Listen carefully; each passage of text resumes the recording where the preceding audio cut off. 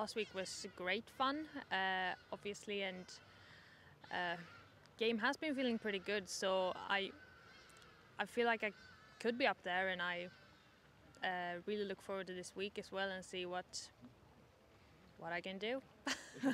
And how did it sort of feel like being in like the last group and that as well, like that sort of pressure? Like how did you sort of deal with that?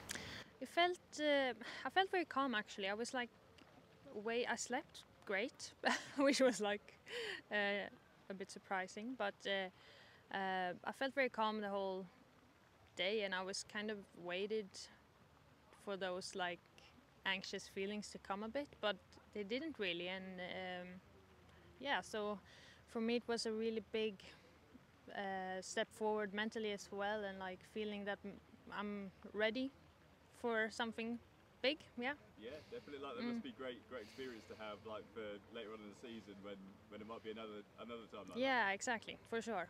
Obviously, it will fill you with confidence next time you're in that situation as well. So last week probably the approach shots and putting, strong putting last week, and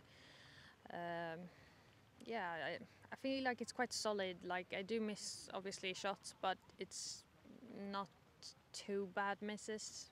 Yeah, I mean at the end of last season I played quite well and I did have some good finishes, but it didn't really feel great, and I had some trouble like controlling my club face. So we've been working a bit with that this winter, and just small things and trying to improve.